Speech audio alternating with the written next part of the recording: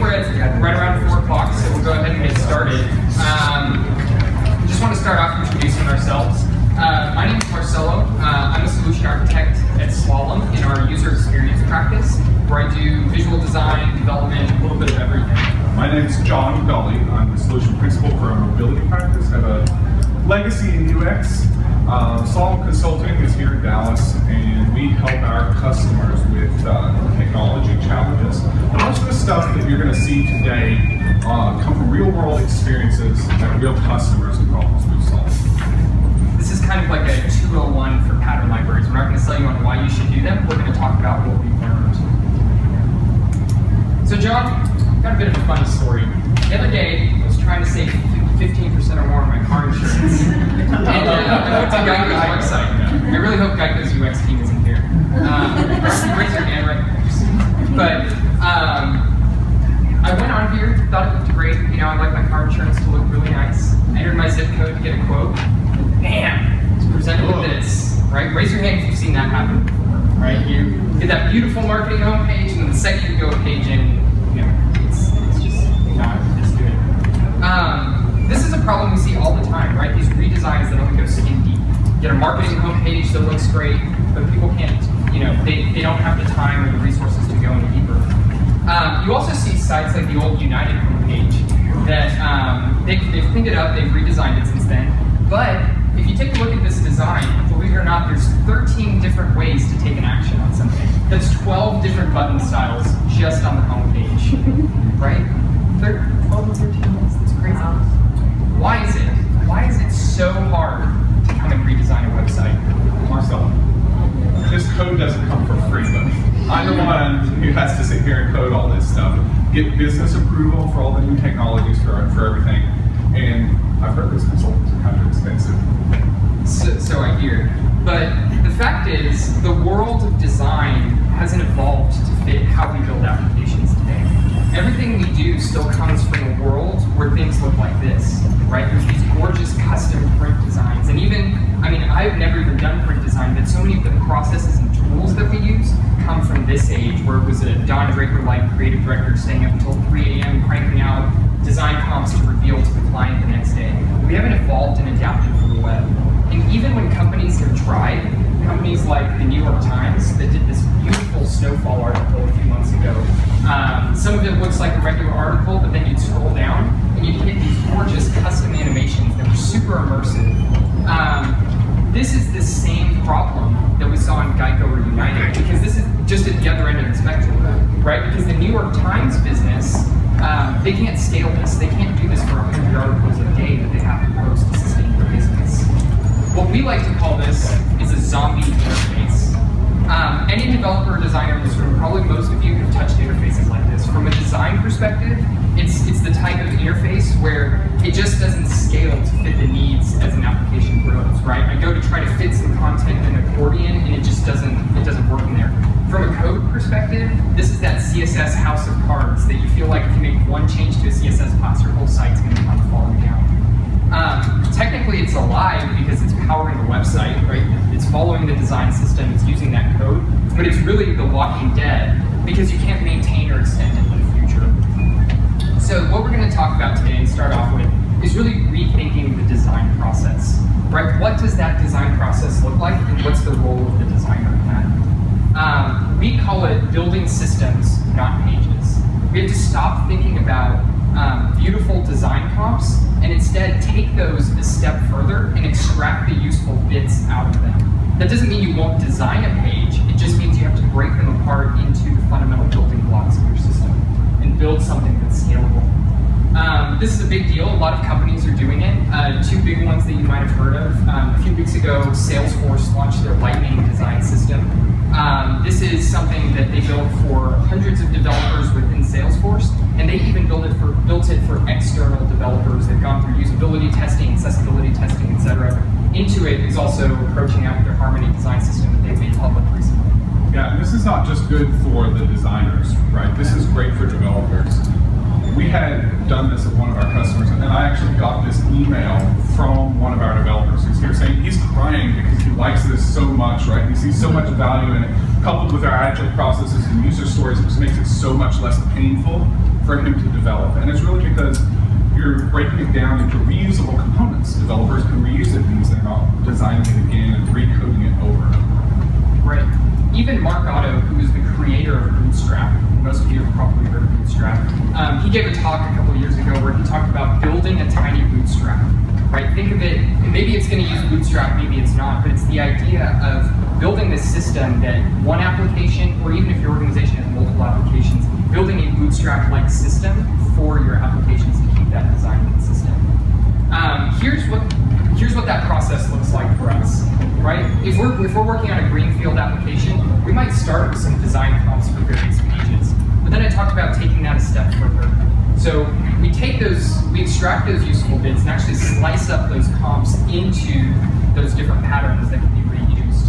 Then what's great about that is that your design process starts to evolve where you can then reassemble those components into various different configurations as needed. Here's what that looked like on a recent client of ours. This was a pretty complex application in the prison telecommunications industry, and dozens and dozens of pages. And when we did these designs, I know that they're really small, but you can start to extract some reusable patterns. So for example, you can see that there's a timeline twice that shows up. It looks slightly different intentionally, but it's still the same general pattern where you have some icons, you have some content to the right of it with a bar going underneath it to denote that it's a timeline. Same thing with our table styles. Those table styles get reused in different contexts, maybe some search results, maybe some details, maybe inside of a dashboard widget, but it's still fundamentally the same pattern that's getting used. Same thing with our dashboard widgets. Again, I won't beat a dead horse here. And what's great about this is that as a designer, our design tools are actually starting to support this process of taking our comps and slicing them up, right? Sketch, which is very popular, it's kind of becoming the de facto standard for a lot of UI designers. They support this concept of symbols, which you can basically take objects that you built and just reuse them across various pages. Even Photoshop, that a lot of people gripe about, isn't built for UI design, it's built for photographers and editing their pictures. Over the past couple of years, they've made huge enhancements to help you focus on pattern libraries. So if you're a Photoshop user, you can actually go in the window menu and select this libraries option, and you'll get this nice little palette in here that lets you extract colors, that lets you extract character styles. And then the real nice part, you can actually put graphics in here, which really you just drag a layer or multiple layers in there. And then when I'm designing another comp, I can drag those back out and basically reassemble my layout. So I can grab my menu, I can grab my header, and just drop them in there. Adobe even lets you go a step further, where you can collaborate with multiple people and have multiple people contributing to this pattern library. So if these are purely visual designers, they can start to extract those useful bits. And then when it comes to communicating that back to the developer, right? If I'm a visual designer who doesn't code, I can even take that pattern library and generate a website, so my developer can come in and grab the color palettes, the font styles, etc. Yeah, so that's really great. I'm glad to see that the tools are progressing and we're not just going to end up with Photoshop comps anymore as developers. But it still feels like we're kind of still throwing it over the fence, right? I went off and did this design. Here's what you've got, go implement it, developer. Right? It still feels like there's a big divide between what the designers are doing and what the developers are implementing. That process just feels broken to me, right? We should be working together on this. How can we get developers and designers working together? How can we fix this handoff problem? You're right, John. What we have to do is start to move to these leaner design cycles, right? Where we're more focused on discovering and designing ideas, but then going around that circle and developing and testing them, so that we're really testing reality versus just pictures of what we want to build. And pattern libraries are our first step to doing that. They're really the bridge. So when we look at that traditional design, or that design process that we talked about where you design, slice, and assemble, the pattern library is what lives in the middle, right? It's that documentation of your design language. Like I mentioned before, a lot of companies are doing this, and a lot of them are publicizing them, right? Salesforce, like we talked about, but other companies, MailChimp, Walmart, the BBC, GitHub, they've all published these public style guides where you can go and see the patterns that developers are reusing. Now what's great is, let me show you what a design process can evolve into on a more mature project where you starts sketching out ideas, right? This could be a developer and a designer sitting in a room on a whiteboard for an hour to come up with ideas. And as a developer, I can already kind of visualize what's going on and get a good understanding of what the designer's asking for in this case. Yeah. Now, I wish my sketches looked this good. This is another guy on our team, but basically, you can even just draw boxes, and then we can actually go straight into this, which is a screenshot of a coded prototype, right? It's HTML, CSS, and JavaScript. No real data, but the idea is if you compare side by side that sketch, we can just write like user approval, and we already have a widget or a building block that we can insert in there. Same thing with photos. When you look at this center section, we might have a detail panel, and we already have a pattern for presenting details of something, right? So we start to eliminate waste in our design process. Because if you think about it, all the wireframes, all the static comps that we're creating, all of these are simply waste because they're not the final product that's getting shipped to the customer. We skip the Action and Balsamic step, we skip the Photoshop step. Again, this is all in a very mature design system. And it results, you go straight from a sketch to an interface with real code. And what that means is that the role of the designer starts to evolve in the process. Gone are the days that a designer stays up until 3 a.m. And doing Photoshop prompts for the big client reveal the next day. Instead, that allows me as a designer to focus more on real UX activities, like testing, conducting stakeholder sessions to gather requirements, copywriting, right? All the things that really affect our interface, and not just creating beautiful dribble-worthy designs. The real UX work, not just visual design, right? Exactly. So taking the first step into doing this, you have to ask yourself, where does the pattern library live in our design process? Because we've actually seen it living in kind of a whole bunch of different places in the design and development process with our clients. We've seen the sidelines, right? Where maybe you have a style guide out here where you went and hired an external agency, they put together some brand guidelines, and the developers try to follow that. So then out on the other side, you've got designers and developers building stuff that goes into the production website.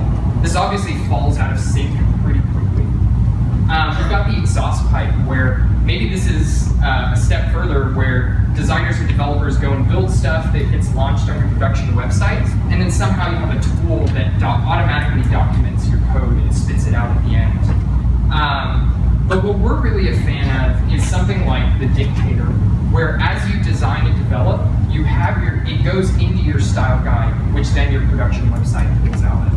And so if you break those up, we can actually look at a maturity model within your design, within your company, where maybe we can move up in that maturity model, but the most immature organizations, and we see this a lot of times, maybe have 5 or 10 applications, and literally the phrase we hear all the time is they all look completely different, or we're constantly having to sit down with developers and nitpick to fix them, right? So that's kind of the inconsistent design system.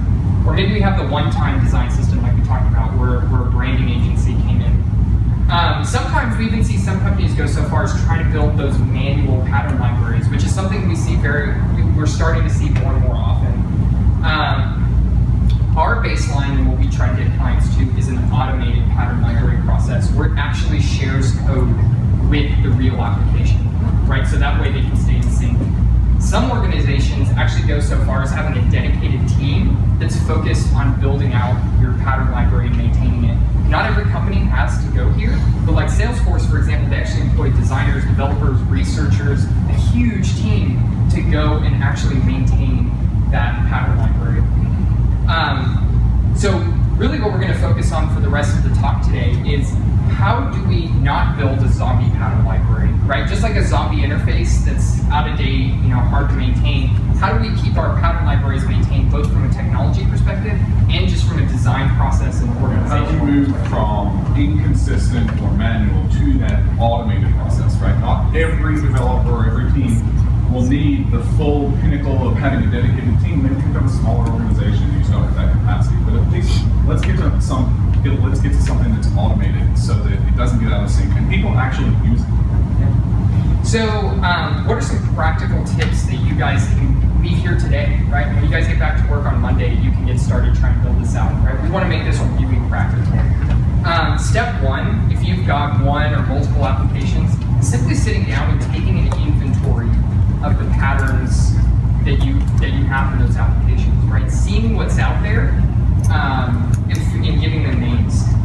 this is actually an example of a interface inventory that we did.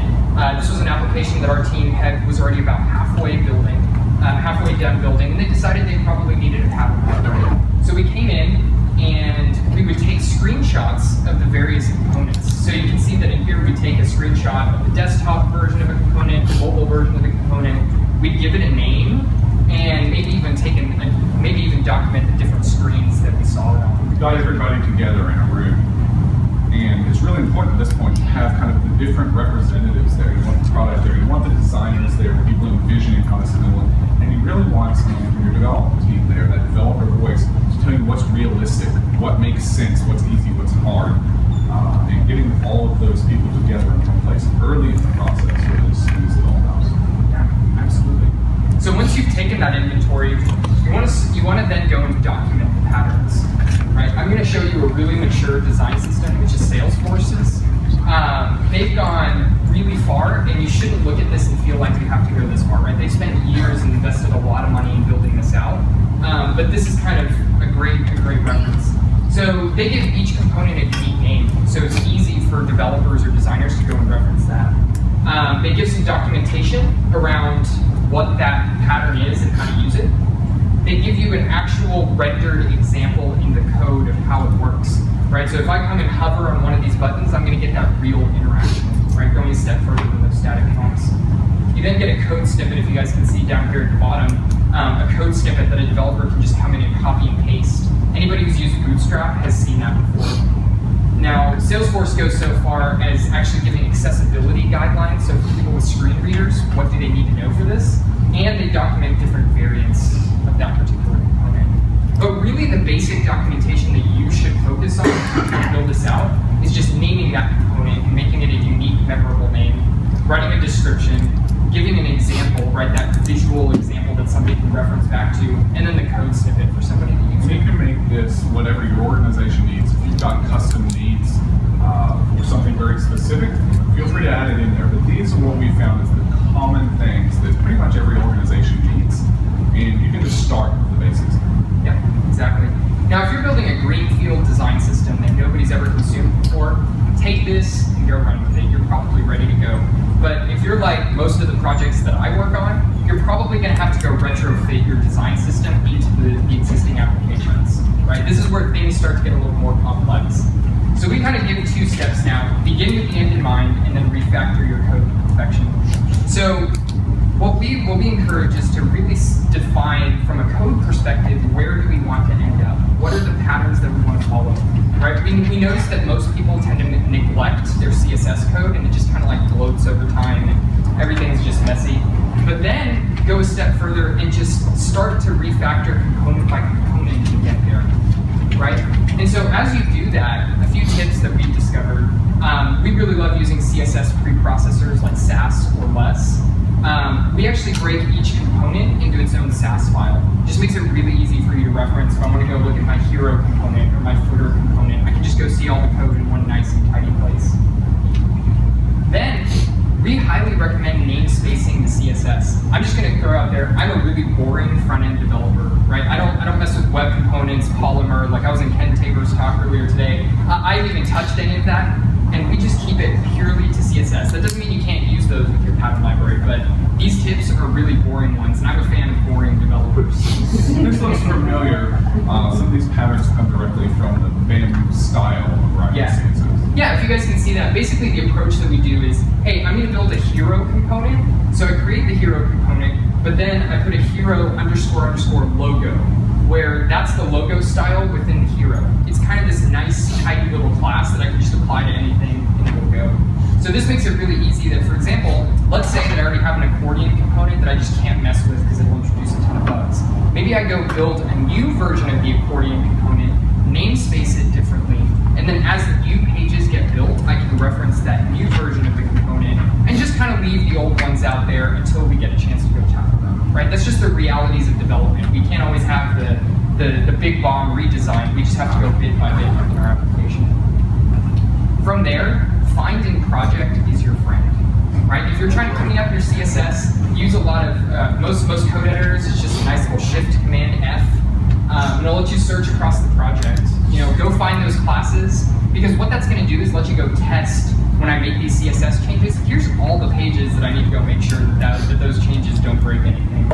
But at the same time, it can be kind of hard if you have a class. Let's say I have a class name of table, but if I search my application, I also have the HTML element table. This regular expression search that I had a developer write for me has come very much in handy, where basically it'll find all instances of the class table whenever it exists inside of class equals, and then a set of classes with table in it. Well, actually, these slides, like I said, they'll be available online after if you want to go grab this code snippet, but I find myself using this all the time when we're cleaning up CSS. And finally, I still make this mistake sometimes. Don't forget the JavaScript. I go and nuke all the CSS code, and I'm proud of myself when my git check-in, is 10,000 lines deleted and 3 lines added, right? I'm like, yes, I'm winning. But then we go in and look at all the JavaScript that triggers, JavaScript can trigger classes that don't show up in your HTML, right? So just keep that in mind as you're refactoring your CSS.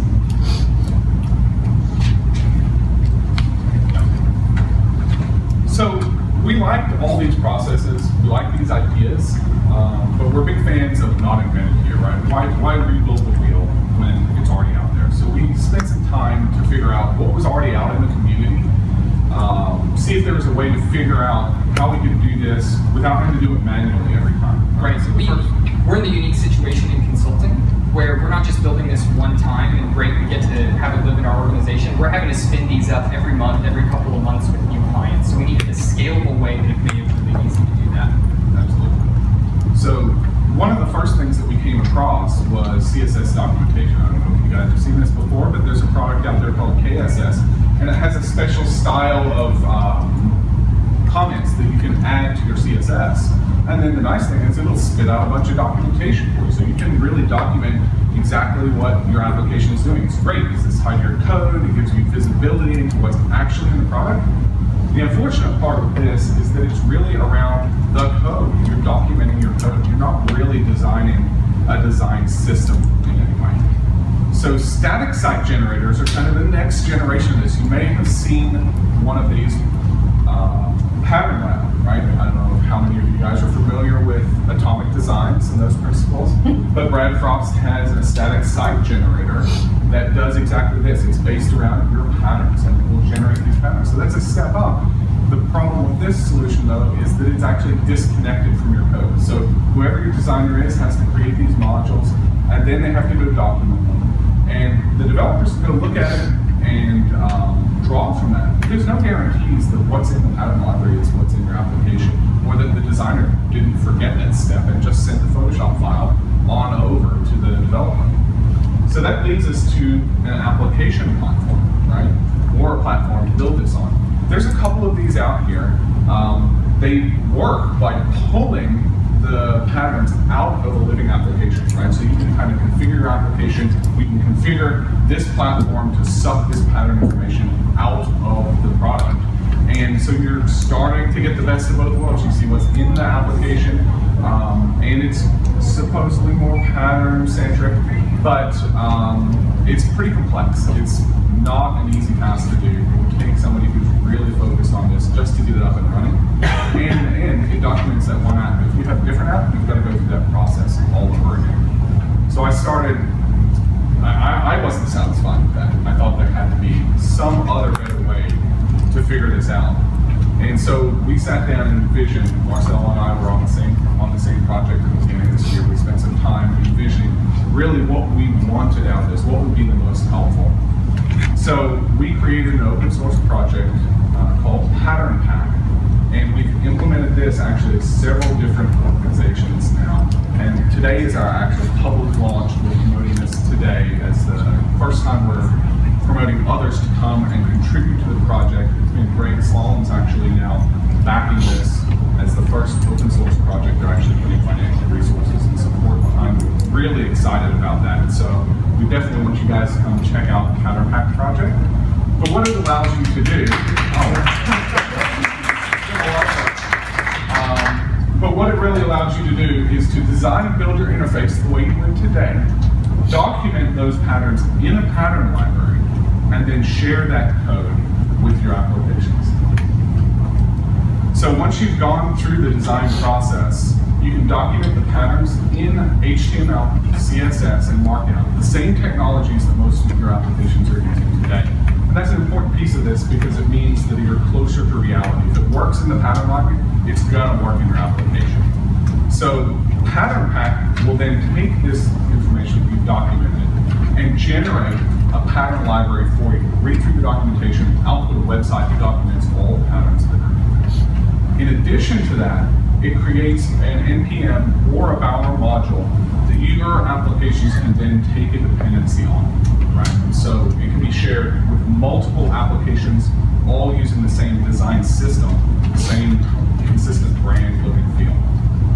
So it's really kind of as simple as adding a Bootstrap or a jQuery to your application, but instead of it being a design system that somebody else designed, this is your pattern library. You're not adding Pattern Pack to your application. You're adding your design system that you created and documented in a pattern library, right? So it makes it available to multiple applications because what we've done is effectively moved the code for this design system out of the application.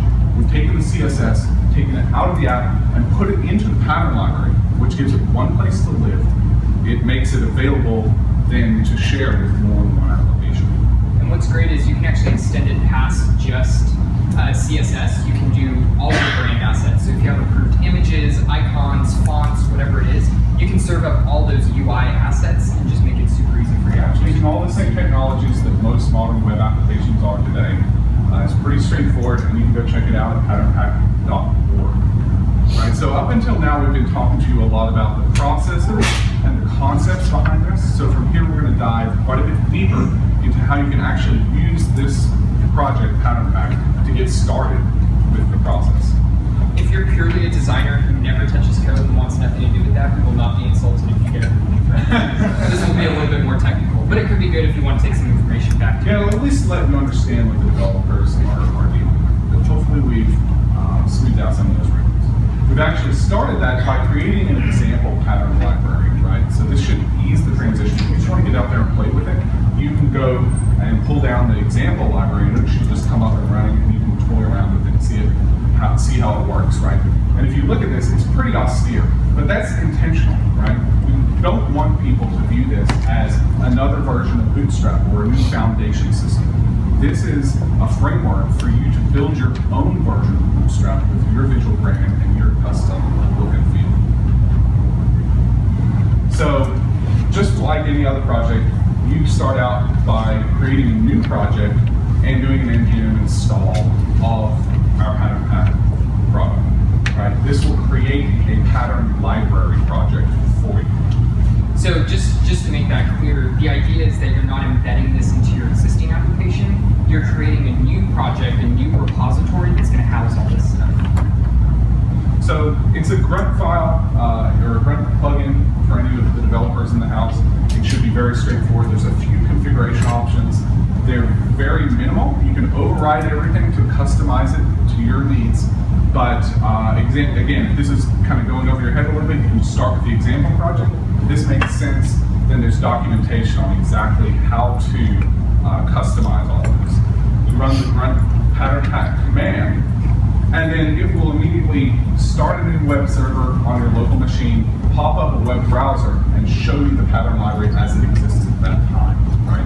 So there shouldn't be much in there at this point in time, but the next step is for you to add your own patterns to the pattern library. Each pattern is composed of really two different files, a CSS file and a Markdown file. So the CSS file will document will be the CSS that actually ends up getting shared with everything for the button itself, right? So just a few styles there. And then, like Marcelo talked about, we've boiled this down to a simple Markdown file that has the key pieces that any pattern library that you see in the industry has, right? It's got a title, it's got a description that tells you how the thing should be used, so developers aren't kind of abusing it or not knowing when and how they should use it. It also has an example, right? This is a visual example. It's going to show the button on the pattern library for you, so you can get a feel for how it looks, how it interacts, and this is done in HTML, the same code that you're going to be using in your application. And finally, you're going to give the developers a little love here and give them an example, right? This is actually going to output some documentation that they can use to then copy and paste in. So you'll see that that code there will generate something like this in your pattern library. The name, the description, you'll see the visual example, and then at the bottom, a developer comes along and says, well, I want this larger button. You can come down here and line it up and just grab the line of code they need to drop into their app and make it work. And what's great is, even for me, so I am a designer who codes. So once we have an application with a visual aesthetic that's laid down, it's a pretty mature design system, I can come straight in here and design a new component. So let's say we're building a wizard for the first time. I can build that wizard component with the different steps straight in HTML and CSS, because we've actually built in some great development tools like library load, automatic Sass compilation or less. And so I can just come in here, design a component, and it's ready to go for developers. Yeah, it's a pretty smooth workflow. You just come over here, add a new pattern, have your browser up on another monitor, and you would see that pattern refresh on the screen with your code automatically. So it's a really smooth workflow to get those things refined. The next thing you'll have to do, and this is where it gets really techy, so hang in there with me, is release these patterns, right? Because we're supporting multiple applications with a single design system, what we don't want to do is have a great new button style, put that out there, and then break the 3 other applications that don't want that, right? So semantic versioning is a versioning pattern that a lot of applications use. You don't have to use this though, but it does kind of make sense. So let me run you through that really quickly. If you have a bug fix, you just increment the last number, right? So this means that the code won't break. You're just fixing things. If you have something new to add, you increment the middle number. So any application out there that wants to pull that down is probably pretty safe because they probably haven't implemented this new pattern that you've got anyway. The last one is for breaking changes. That's where we've changed what we think a table means or what a button means. And so if you bring that on, you're probably going to have to go back and rework your application. Again, the most important thing is to customize this versioning process to your needs. And in our experience, the best way to do that is to align it with the versioning paradigm that your applications use, right? So if you have an application you're working on version 3, but out in the wild, you're not done with your version 3 yet, you're still adding features. There's release 2 out there and a bug fix that comes in. You would want to be able to come down here and add a bug fix with a new version. You add that into the pattern library, tag that version number. You can even update your application then to pull that in and not affect other applications that don't take in a new version, or even your application that's on version 3. And what's great is Pattern Pack out of the box supports the ability to version your design system like this. Yeah. So the process is pretty simple. You run the build process to generate your pattern library. You're doing this on a regular basis as you're working through adding new patterns anyway. When you're happy with that, you run the release command, and it will increment the version number for you. You really don't have to worry about this, right? You can just tell it what that you want a new release. It'll do that for you, and then for all you hackers out there, you push that code out there to, you push the code out there to the repository and make it available to everyone else. So, for any astute developers out there, there's a typo on that slide. It should be git push save tag or follow tags, because you're pushing the tags. So basically, it tags your commit so that an application can go and point to that specific version. So we've got our pattern library process in place, right? We can make these patterns, we can release new versions, we can support multiple applications and even multiple releases of an application. But how do we get it into my application, right? This is kind of different from how we normally do things. So again, at that point, you're npm installing your pattern library, not pattern pack, but your new pattern library. It will generate an npm package for you. Now, most people are used to this. You say npm install pattern pack or npm install run, whatever the thing is. Those are published out on a public repository. And that might be great if you're Uber or someone who wants to develop in the open. But I know that most of the people I work with keep all their code pretty private and aren't publishing their things out on public registries, right? So there is a way around that. You would just create your awesome pattern library, and then what you end up doing is pointing to your local Git repository or something, a private repository on GitHub. You may need to put a username and password on there. You'll definitely need to point it to your repository, and then you tell it what version that it needs to pull down. It's a little different than what you may be used to, but it keeps all your code private and allows you to do this in an enterprise setting. Right? Again, Your application will then run an npm install command. What will happen is your pattern library will come down as a node module, and it has the CSS built in right there. So all you need to do is add that link to the CSS file, and those styles will then be available to you in your application just the way they normally are. So Pattern Pack supports all these things out of the box. And when we bring it back around and kind of how does it integrate into our design process, it's really at the center of our design process like we talked about, right? So many of our projects, we move to a workflow where we sketch and then we go build in Pattern Pack, right? It causes the role of the designer to change like we talked about. But we get out of the business of designing comps, right? That's the whole concept behind Lean UX.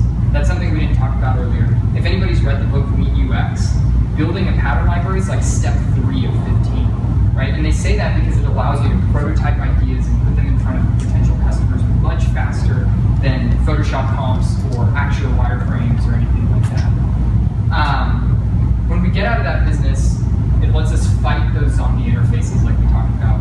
You can see how by modularizing our interfaces, right, and breaking them apart into those reusable components, documenting them so that developers can access them, easily see them, and then sharing that code and keeping it alive, you're not going to get a zombie pattern library. Your pattern library is going to stay alive. So that's the end of our talk. Thank you all for coming out.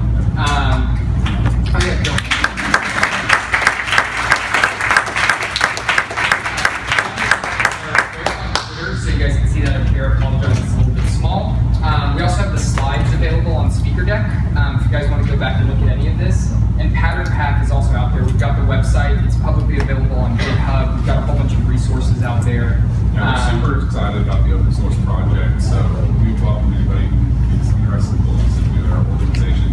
We're definitely excited about it, and hope that it makes sense for you as well.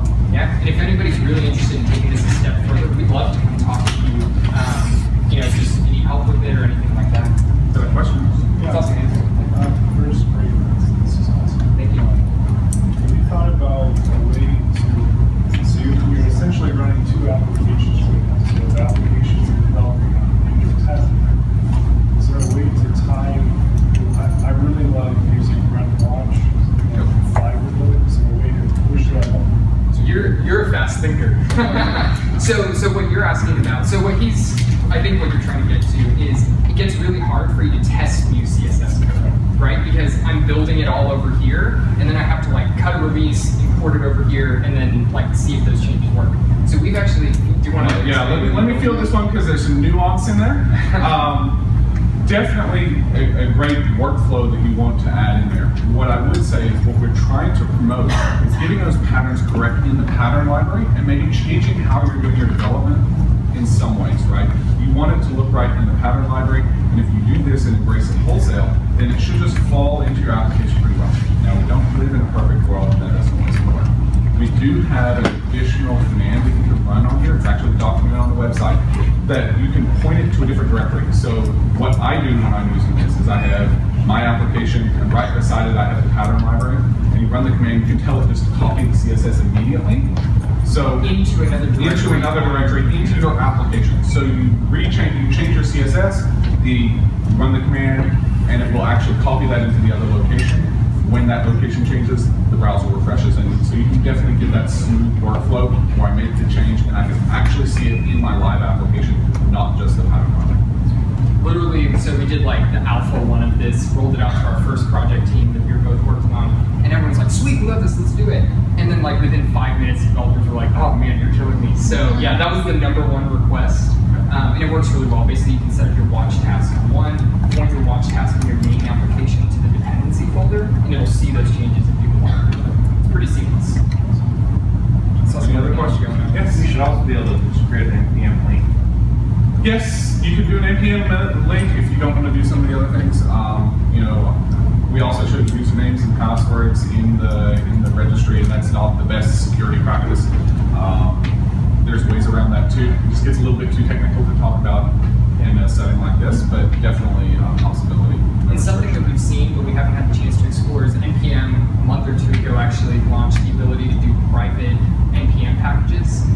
We have not had a chance to explore that yet, but that could potentially be another solution to that problem. So does Node have to be running on your production servers for this to work? So not on your production servers, because the actual result of this is that the CSS ends up in your application, right? It's pulled in as a static dependency, so it doesn't have to run all the time. It just has to run a build process, right? So you do need to have Node and Grunt available to run when you do your build process. Does that make sense? That may mean it on your servers if you have like a CI system or continuous delivery. Does that make sense? Not quite. Okay. So Did I answer the wrong question? Well, no, it's just that I'm not that Technical. Okay. So, Okay. like, if I were to set up my own development environment on my laptop, Yep. I would expect to install Node on that, or probably install it. But then, when the developers use when it's being brought into the actual app, they have to have Node installed. Because this does use a packaging system like Bower or like NPM, in order to use those, NPM is referred to as the Node Package Manager, but those require Node to even run. So the module and packaging system that we're using is a Node-based system. Any other questions? Yes? Does building your stuff inside of the pattern pack force you to get rid of the cascade of CSS itself? To kind of not see this thing works here, and then you put it in your application, you have like normalized.css in your app and close it. So we haven't done anything to change how CSS works, right? In the near future, maybe, as web components become available, this may need to be massaged a little bit, because then we will be able to have CSS that is isolated using Shadow DOM. Today, that's not really available to anybody. So that's why Marcella did talk about the BAM syntax and properly namespacing your components, because you can totally write a style in your button pattern that goes and changes how all the tables work, right? So it doesn't enforce that. We try to make that best practice. Does that make sense? Yeah. We really get into, like, when we do this, what's great about it is we can set up like code reviews and pull requests and all that are entirely focused on your pattern library, right? I think for a lot of developers, if in your organization you do code reviews or pull requests to get stuff in there, CSS is always like we took a quick glance at that, but nobody really leaves comments, right? You can put in processes in your organization to get people writing better CSS, and so you can hopefully catch those problems sooner. Tools can't fix bad development practices, though. That's a good note. We do have kind of a development roadmap. One of the things that we're looking at probably end of this year, beginning of next year, is introducing some visual regression testing tied to the pattern library itself. So I make a CSS change, I rebuild my pattern library, and I get some kind of test that tells me what patterns were actually modified by the code that was changed. So if I'm going to change my button and it broke 3 of my accordions, that's not what I intended to do, right? So this sets us up for some more advanced capabilities. We're not quite there yet, but again, contributors to the open source project. Any other questions? So, did you recommend kind of like digging into the current CSS and using the same like declaration names or whatever, or do you recommend just kind of starting from scratch and then having people put those code in as they make new? It all really depends on your situation, right? And that's what we tell a lot of clients. We were just talking to a client on Friday that literally they have 40 applications in their organization with designs going back to like the early 2000s. And so what we said is we probably don't want to try to retrofit 40 applications at once. We said, let's pick one meaningful application, build your design system around that, and then over time, we can start migrating new applications. Because they said they wanted to eventually rebuild most of them, right? So we can slowly move each application to that new design system as we rebuild them, right? So it depends is the right answer. If you have an existing application and you can isolate a specific thing that you want to change, the header of the application, and you know what those styles are, you can remove those styles and risky because you're actually removing stuff that you may or may not fully understand the impact, right? The less risky way to do it would be to just make an all new component and then migrate that in as you have time and energy to go and progress your site. So you tried this with JavaScript and introducing behaviors into this phase? We've done a lot of thinking about that. So one of the other things that is available is for you to actually publish the pattern library itself. The thinking about this is bleeding edge stuff, right? So if you publish the pattern library itself, then you can bring that in as a dependency into your application. If you've got an Angular application or something like that, and start introducing the concepts of Angular into that. Another option is you can just say, well, my pattern library is going to be for Angular applications, and that is all. And you can bring the framework in, and you can do that. There's some pretty rough edges around that because you may want to use services from your application to get data for those interactions, and it gets really muddy. So you really have to decide if you can kind of cut a line and bring the framework in without your application dependencies. If you do need pieces of your application in order to make your interactions work, then that's why we created the ability to configure and publish the pattern library itself. And at that point, it's more like you're coding, you're making your commit, and then the pattern library will become part of your application. You start moving away from being able to share this with many applications at that point. You still could do it, but it gets pretty great because you start coupling your visual look and feel to the implementation. What if you start a new application that isn't using Angular, right? If you built that into your pattern library, all of a sudden you start not being able to reuse and apply that across different things. What we've done in the interim, we found some good success with it, is to use the pattern library to reflect multiple states, right? Not the interactions themselves, but what does the button look like when it's hovered over, when it's not? You know, if you have more complex things, what does it drop down look like when it's moving versus closed or empty? And you can reflect those different states in the pattern library and make sure that every state is styled appropriately. It's not as great because you don't actually need true interaction. So that's still on the bleeding edge. We'd love to hear your thoughts on that. And we actually, so we. Are you naming it as a state, or are you naming another name like dash, click, dash, dot, dash, home? So you would have to do that today. That has nothing to do with the pattern library itself. You would have to define your styles for every state, regardless of what you did here, right? But like you said, state is not that. Like all the old names, it just over click. Yeah, it would be the same as that. I may not be understanding your question. I think you're getting to what are your CSS practices, and No, only that we have the mobile, right? Touch thing instead of Yeah. So there are.